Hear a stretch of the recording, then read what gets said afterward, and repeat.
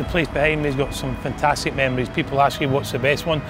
If I had to pick one, it would probably be running out here for my first derby game, and experience and passion of the people of Merseyside, and actually being involved in a football club as big as Everton.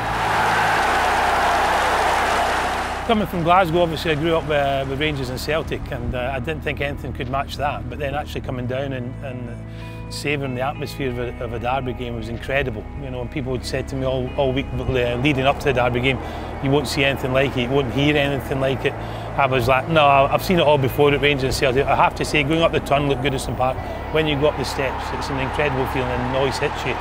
For the first 5–10 minutes, I couldn't hear my teammates talking to me or shouting at me because the noise was so intense. It's a fantastic stadium, always has been. I think if you talk to any opposition players, it's a place they don't like playing at in terms of how intimidating it can be. So for Evertonians and for Everton players, it's great to play here.